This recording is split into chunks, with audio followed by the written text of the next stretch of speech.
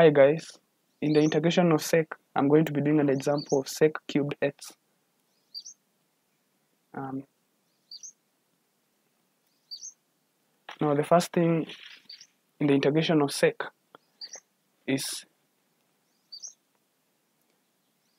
separating sec squared x. Now once we have it that way, remember that sec squared x is equals to 1 plus tan squared x. Now substitute this into the integration, so it becomes sec x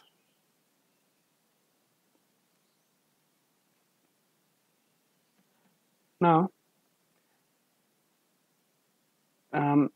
Substituting the second into the brackets to become sec x plus sec x tan squared x dx. Now we have two integrals, the first one, the second one. So we may start by the first one, which is the integral of sec x dx.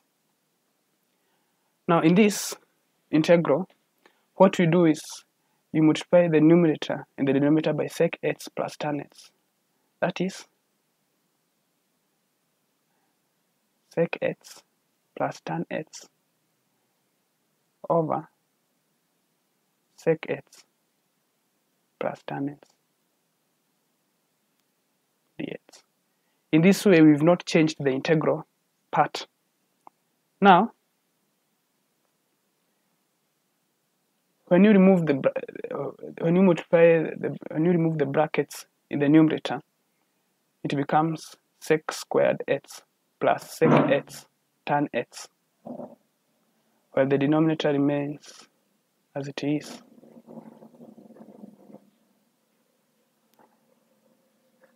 Now, when you look closely, the denominator is the differentiation of the denominator, such that when you use substitution, u is equals to sec x plus tan x, the differentiation will become sec x tan x. The definition of tan x is sec squared x dx. So when you look closely, the numerator part is du and the denominator part is u. So it becomes du over u. Now, the solution of this is ln u. U is sec x plus tan x.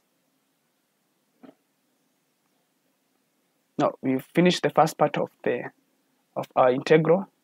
Moving on to I2, which involves the integration of sec x tan squared x.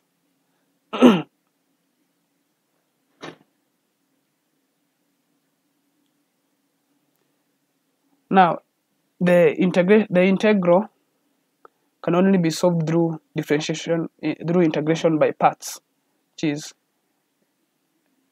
this is the formula for solving it. U dv is equals to u v minus v dot du. So our integral can be separated such a way, such that our tan x is u and our dv is sec x tan x dx.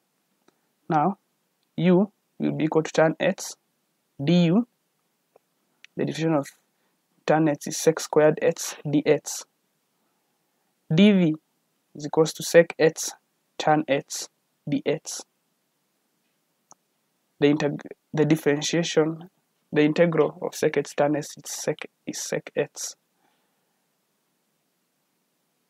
So now becomes tan x. Our solution becomes tan x sec x minus sec cubed x dx. Now remember that our question or our initial integral was sec cubed x dx. We found our first solution, I1, as ln sec x plus tan x.